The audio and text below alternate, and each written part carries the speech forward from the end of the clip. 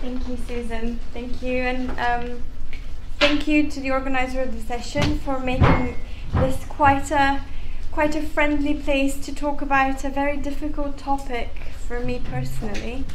So I do study the Neolithic of Bulgaria, which is something you don't hear very often nowadays in the UK, I'm afraid.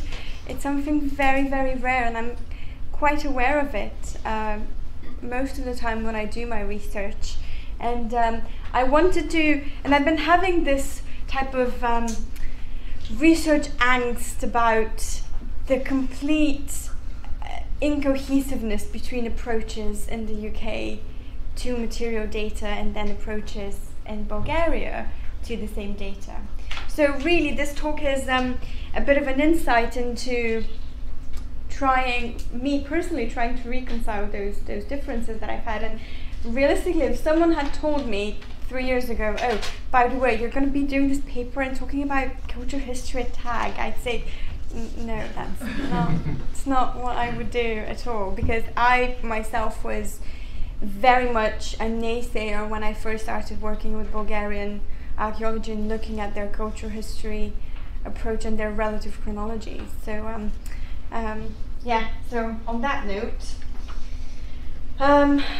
very recently, about 4 weeks ago, I ended up at this doctoral conference in Bulgaria, and I was presenting my own research, and really I wanted to go to compare notes with my fellow Bulgarian counterparts and to I don't know, to check if my biases were right. So before going, I was thinking, there's no way what's coming out of the Bulgarian pool of research as published material is, you know, maybe it hasn't caught up yet with what people are thinking now. Maybe there's this new strain of reinvigorated type of other thinking coming in, maybe trickling down from the West in different type of texts. As I had slight suspicions, I was completely wrong, to be honest with you.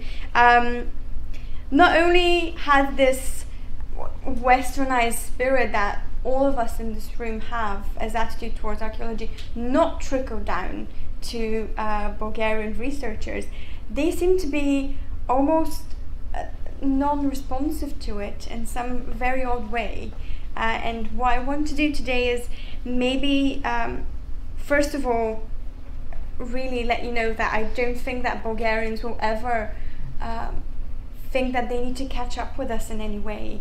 And really it's such an arrogant way to go into someone else's research tradition and expect that they will just do things as you do them, you know, 50 years down the line. So I want you all to go into further into this presentation with that mindset in mind. So the purpose of this talk is twofold. It's not simply to express my concern about the lack of aspiration toward establishment of absolute chronologies in Bulgarian prehistory, but also it's to analyze why is it that we simply cannot discard decades of Bulgarian research in that way. So let me start about telling you a fun story about how Bulgarians make sense of their material currently. So this is something I don't think many of you have ever seen Bulgarian relative chronologies. Maybe some of you have, if you had a brush up with Balkan prehistory in some way or another.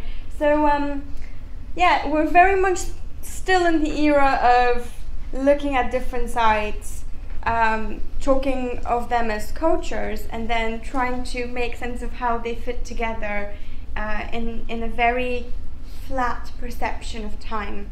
Okay, so the extent of relative Bulgarian Neolithic chronologies is truly astounding once you get deep into it. So I study the southwest of the country, and I study a particular river valley that flows through the country, the Struma, and goes into the Greece and becomes the Strymon River. And really, once I started going into the relative chronologies of the region, and that was maybe about 2 years ago, this angst started building up in me, which really culminated in the need for this talk today. So that's just a brief example from the research I've conducted so far of what really the extent of relative chronologies is in Bulgaria currently. But there's this other type of, and there's something that is very specific for Bulgarian relative dating, and it's synchronization of settlements. So if a settlement with its material doesn't quite subscribe to the one culture that people expect it to within the region, that settlement is indeed ascribed to the same culture, but it's given an ever so slightly different name, so it just becomes the settlement plus the culture name at the end. So then people find very interesting similarities between very limited numbers of pots, and they say, oh, and I'm not joking about any of this, it's very much what the practice is really. Oh, this pot looks like this pot here. I think those two are synchronous, and that's it. And really, it's a very counterintuitive thing to accept and to think, because my initial thoughts about this was, I just don't want to read any more of these things because I think they're just wrong. And that really is the initial reaction of someone with a background in British education has towards archaeology when you go into the region. So the next step, which, and then you can see wonderfully just kind of having these different phases, you know, it's something that we don't really see very often anymore. And I think it's such a big difference from talking about absolute dates and talking about certainties in that way with so an talk, that there's no dates here. People don't really seem to know, to want to know the dates. It's all about really a different type of attitude towards the material and towards archaeology. And this is a wonderful, this is from a textbook on Bulgarian prehistory that's still being taught in Bulgarian universities. And I can tell you very easily, this is a complex, this is a block, this is a culture, and it's really about how different settlements fit into big blocks of the same culture materially. So the next step of my talk is, and it is subconsciously very counterintuitive probably to all of you in this room, is not to criticize this approach. Okay, I'm done with being negative about this. I've promised myself mostly. I have over the years working with Bulgarian archaeology taught myself to resist the impulse to simply deny the results of synchronized relative chronology. The simple reality of the present Bulgarian research does not entail a moving away from relative chronology. Some very few researchers have attempted using absolute dating and getting radiocarbon dates together. This is just the latest example from a site in the northwest of Bulgaria.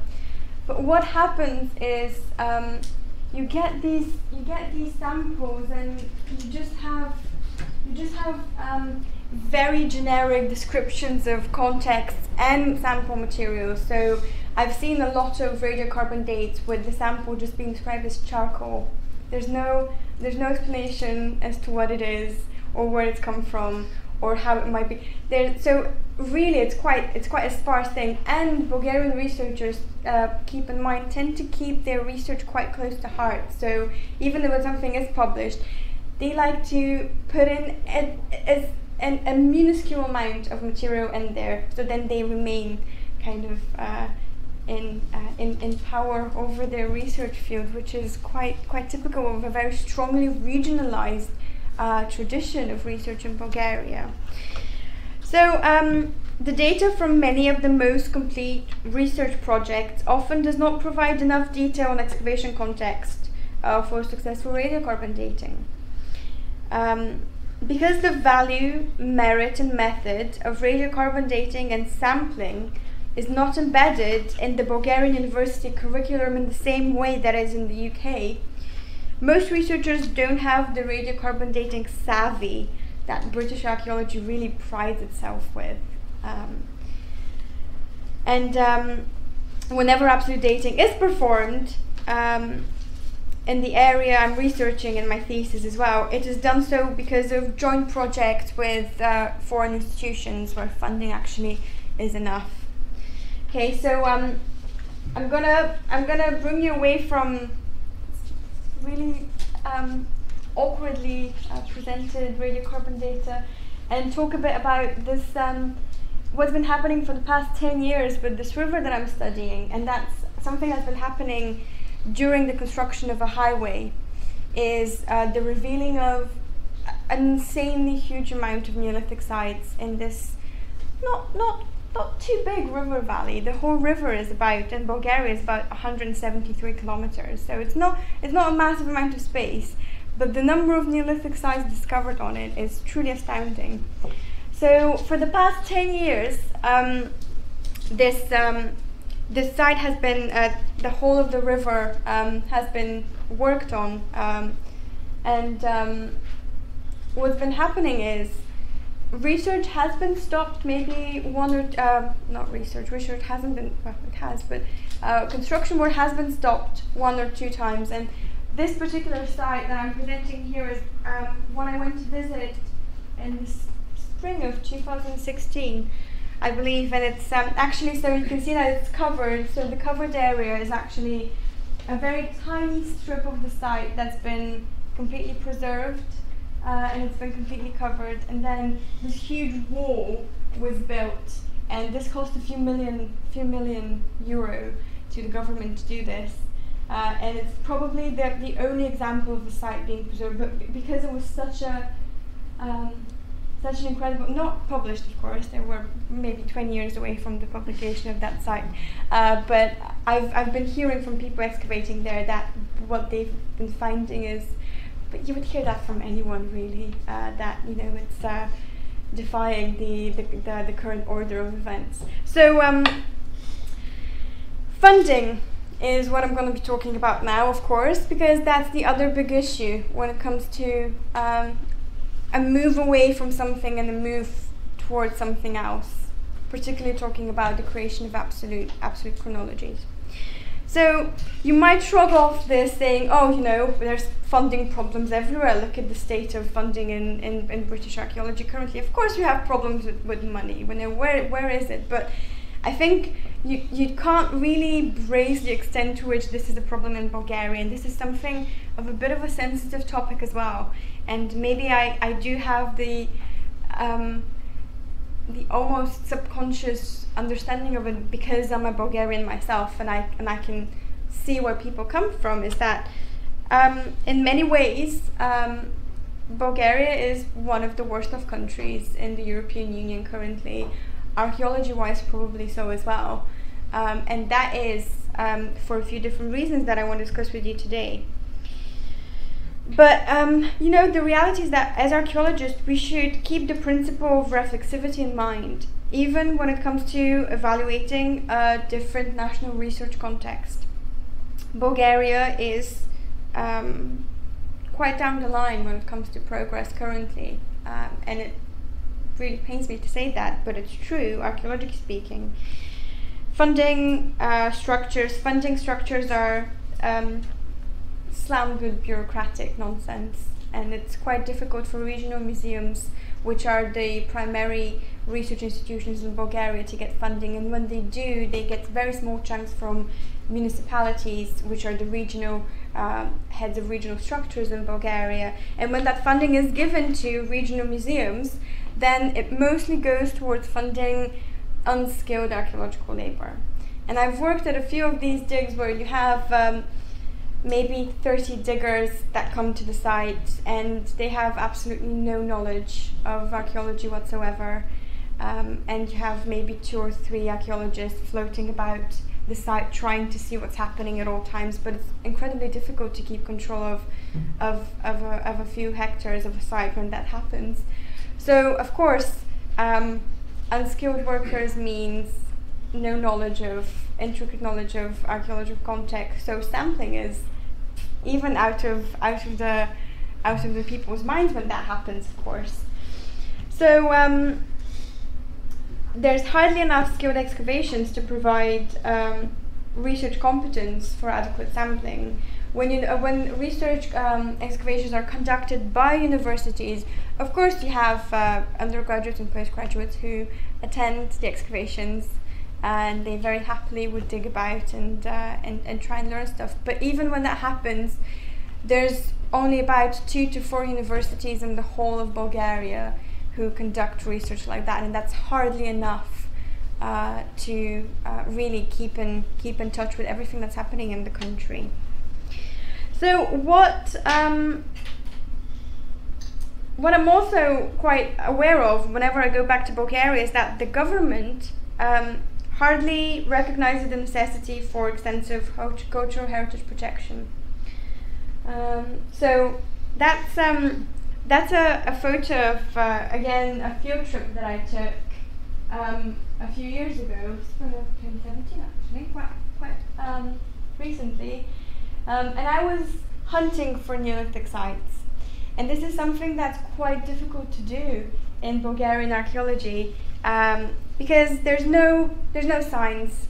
No one tells you where these sites are. Someone would write in a very short 2-page report, this is a site 2 kilometers northwest of the center of the village, and you need to go out in that direction and kind of guesswork. So that's me guesstimating where one of the biggest and most eponymous sites in early Neolithic sites in Western Bulgaria is. So it's, in that sense, it's quite frustrating, but this is really a very symptomatic thing for Bulgarian archaeology, and I don't think it's very easy for a British audience to understand the complete lack of engagement with prehistoric cultural heritage in the country. So we can't expect people, researchers, to want to direct resources towards establishment of absolute chronology if there's not the public engagement of wanting to know what actually happened in terms of prehistoric chronologies. So there's not that thing that has been so much of a driver in creating absolute chronologies and keeping engaged with the general public in the UK has not been a factor in the development of Bulgarian prehistory whatsoever. So really, if we are to understand and refrain from judgment of present-day research methodology in Bulgaria, all these things are something that we need to keep in mind. We also need to value that Bulgarian researchers are in fact doing the best they can with what they have. And in light of this, relative chronologies are somewhat effective and inexpensive way to make sense of a big amount of data that's coming in quite quickly, and to then incorporate it into some kind of a framework. So really, why I'm boring you with this talk on all the problems with Bulgarian prehistory is because once you go past that problem, there's a huge, vast amount of space that's effectively void of post-culture historical interpretation, definitely post-processualist interpretations whatsoever. And that's why it's been so interesting for me to venture into this kind of landscape of unknowns, because if I do have the patience to go over all the relative chronologies in a region and actually try and make sense of them and be critical, they don't really seem to be that ludicrous. But the vast amount of relative chronologies is quite off-putting when you first see it. But when you actually start looking at the sites, it does make sense. So what I want to leave you with is that the whole concept of the session is executed in reverse here in my talk. And while there's hardly a major shift towards radiocarbon dating in Bulgarian methodology, my talk doesn't even include the other archaeometric practices that are currently practiced in Bulgaria, so I want you to keep that in mind as well. If British prehistorians are to discover a reinvigorated passion for studying Bulgarian materials, it is indeed important to remain mindful of the points I've made today. We cannot simply expect other countries to catch up with us, or arrogantly implying that we have established best practices. We need to, in some cases, recognize that methodological certainties is a category of highly variable value in different countries. while we expect to work with the exact certainties in practice and method, we can never fully be able to conduct unbiased research in other countries. And this is a photo of myself in the museum of in Thessaloniki from last summer, where I'm marveling at this plaque pronouncing what the post-processualist method is in archaeology, which I found quite refreshing after a long trip in Bulgaria of zero engagement with anything apart from historical traditions. So thank you, and sorry if that was too much of a move away from a Britishness, but there we go. Thank you.